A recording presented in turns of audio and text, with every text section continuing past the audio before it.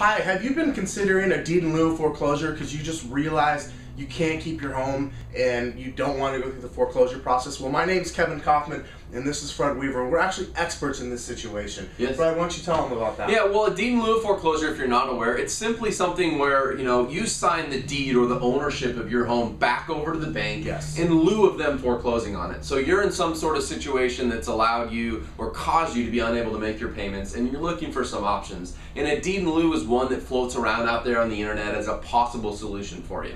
Well, it is a solution, hear me on that, but experts will agree, including Kevin and I, who are leading real estate experts in the state of Arizona and California, and leading short sale experts, that deed in lieu of foreclosure is actually not the best option. Right. In fact, it really isn't too much better on your credit report than really a foreclosure. If you were to go and try to buy a home again in a couple of years, the bank looks at the deed in lieu almost as bad as they look at a foreclosure.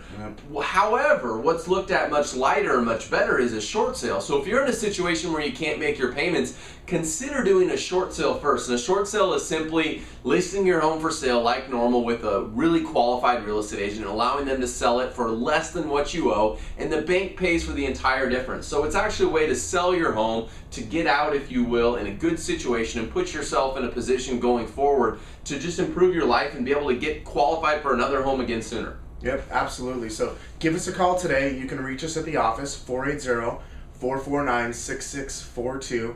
Or just fill out a form here on the website, and myself or Fred or Stephanie would be happy to reach out to you and talk to you about your options. Yep, and we know you have more questions, so give us a call or fill out the form. We want to help you and we want to consult with you. Thank you.